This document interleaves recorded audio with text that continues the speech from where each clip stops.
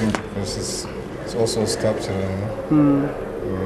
So tell us a bit about this. Most of my prints, you know, because I'm a sculptor. So when I'm drawing, I like always to draw, you know, sculptural images. You know, in future sometime I'll use these images on stone, you know, which I combine stone and metal. You see, but like this one, this is authentic inhabitants.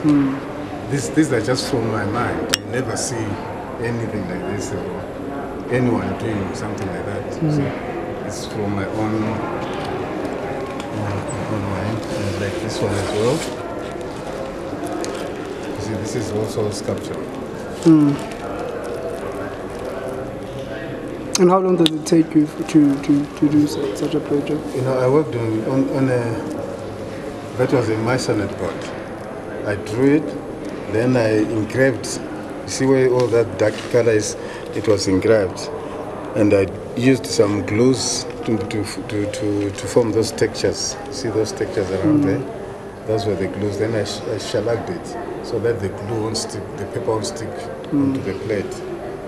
Then I inked my plate using you know, the mounting board. This which I used to, you know, to press the inks into the engraved areas. You see. Then I soak my paper in water for about let's say 20 minutes or 30 minutes.